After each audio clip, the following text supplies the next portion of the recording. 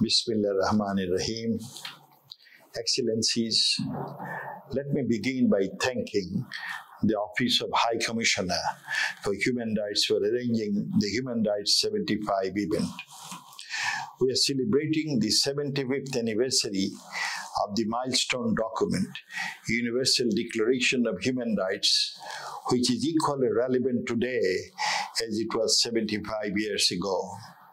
The preservation, protection, and promotion of the human rights set out in the Declaration is vital to each one of us. The Declaration in its very first article says, and I quote, "All human beings are born free and equal in dignity and rights," unquote.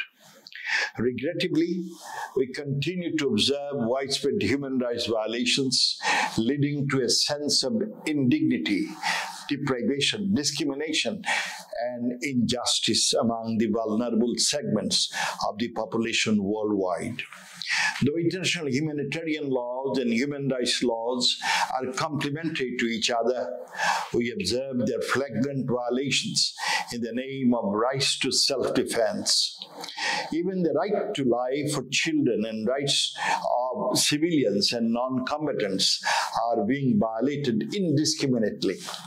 It is also sad that at times, so-called leaders of human rights subjectively abuse their offices in the name of human rights to punish or reward certain countries or leaders under various pretexts, and thus credibility of the office is compromised.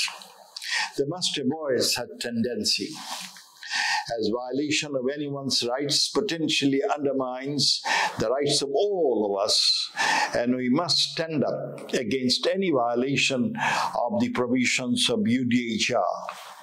Recent barbaric killing of innocent babies in occupied Gaza is an example of it.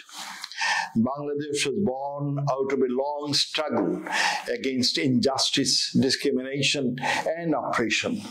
We sacrificed 3 million lives to uphold democracy, human rights, and justice, and therefore we attach high importance to the principles of democracy and human rights.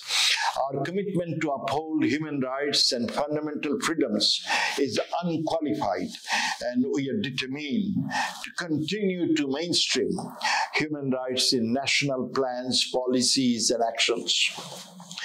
On this occasion, Bangladesh reaffirms its firm commitment to the promotion and protection of human rights. In line with our commitment, Bangladesh makes the following pledges.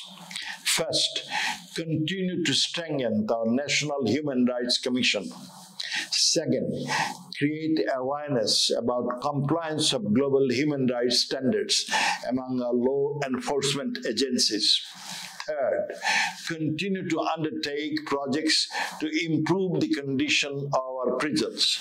Fourth, organize international seminars on human rights. And fifth, make a modest financial contribution to the Office of the High Commissioner for Human Rights.